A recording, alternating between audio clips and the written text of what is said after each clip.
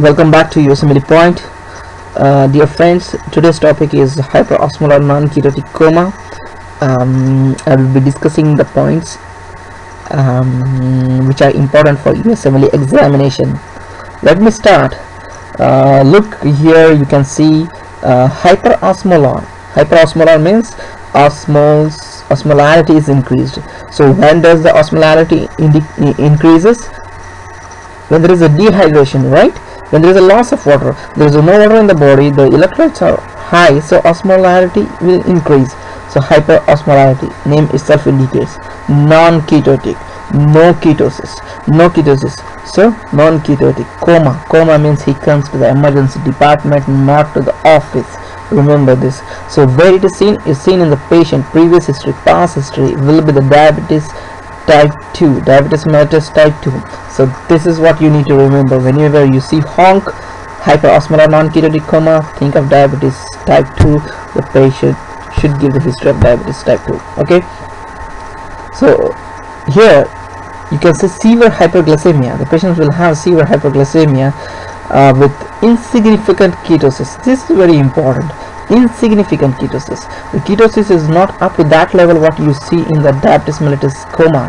Okay, diabetic ketoacidosis, DKA. Okay, so what do you see? Non-compliance with the treatment and the lack of water intake. The patients, they have diabetes type 2, but they will be missing some of the dose. They give the history. Sometimes they miss the dose because of Alzheimer's, or because of some function, or their non-compliance. This is very important point, non-compliance with the treatment. And there is a lack of water intake. They go dehydrated. That's very important point you need to remember.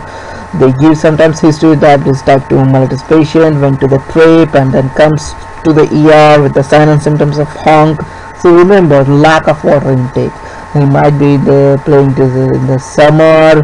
Okay, lack of water intake. This is very important.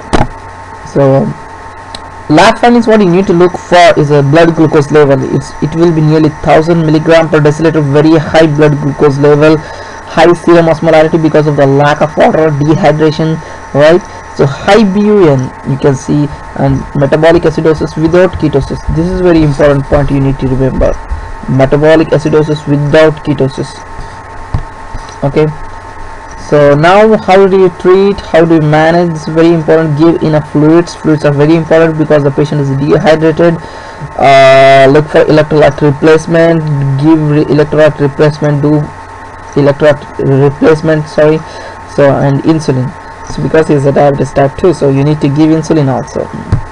Okay, so Usmlepoint, what you need to remember: diagnosis very important. Look for the patient with a trip, with a lack of non-compliance with the treatment, lack of water intake. Okay, lab findings: look for blood glucose level, very high blood glucose level, no ketosis, raised BUN. That's very important. The other things, how do you manage? The management is totally different from DKA.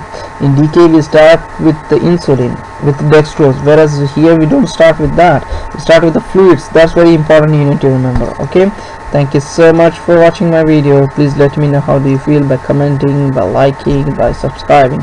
Thank you so much.